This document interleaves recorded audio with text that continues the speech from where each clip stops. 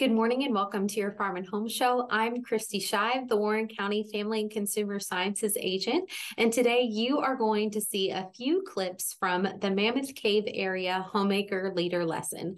The Family and Consumer Sciences agents and the surrounding counties gathered together to film a charcuterie board lesson to take back to their homemakers. The homemakers will then take the information they received to their clubs and share that information. We had a great time filming and even sampled a few of our boards after. Hope you enjoy. Hi, and welcome to the Mammoth Cave area November Homemaker Leader Lesson. Today, we are going to be showing you a variety of boards that we have assembled for you. Today, I am going to show you how I prepared a charcuterie for two board. Sometimes you may find yourself with a smaller party, but still wanting to have a special board to assemble. So I started off with a slice of brie cheese I found in the specialty cheese aisle of my grocery store. Brie is a smooth and nutty cheese that is very nice to be paired with a warm, crusty bread or a fruity jam. Right here I have a honey fig jam that I found in my specialty jam aisle. And then over here I have some dried apples on our charcuterie board cheese basic sheet. You can get some ideas for things that you can add in your board. Dried fruit is something that we do tend to see in the charcuterie board trend. So these dried apples are going to be a really nice treat. Then I have some cream cheese with some raspberry pepper jelly. I love pepper jelly. I have a cute little pumpkin spoon to serve with that cream cheese. And next to that, I have a multi-grain seeded cracker. And over here for my brie cheese, I found this bag of mini sliced French loaf bread in my bakery section. So I didn't even have to prepare that. That was just something simple I was able to purchase.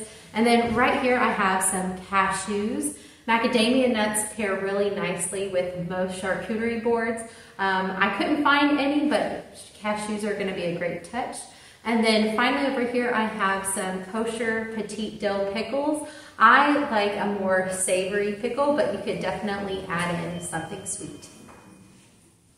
Hi, for our second board that we're going to show you on this video, I have prepared for you a build your own parfait charcuterie board. And what I've included here, you can see a variety of different kinds of yogurt. I have included a couple of flavors of Greek yogurt as well as just a simple regular yogurt just for those people that may not like the Greek. And then I have included a complete variety of different kinds of toppings that you might prefer on your parfait. I have included some strawberries, some blueberries, and some raspberries for fruit. And I did try to place those on the board close to the yogurt that it complements. This is my strawberry yogurt, so I have put the strawberries on this side. I've also taken a couple of slices and just stuck in the top of my yogurt just to indicate that that is that flavor of yogurt. In addition to the fruit, I have included your traditional granola here, as well as a chocolate flavored granola here in the back. I've also included some dried fruit. Here's some dried coconut and some dried apricots in the center, as well as some dried cranberries. And then this up here is a mix of the dried cranberries and some golden raisins. And then lastly, back here I have a blend of fruit and nut trail mix that you can just get in your trail mix aisle at the grocery store, as well as some honey for anyone that might want to include a little bit of honey in with their yogurt.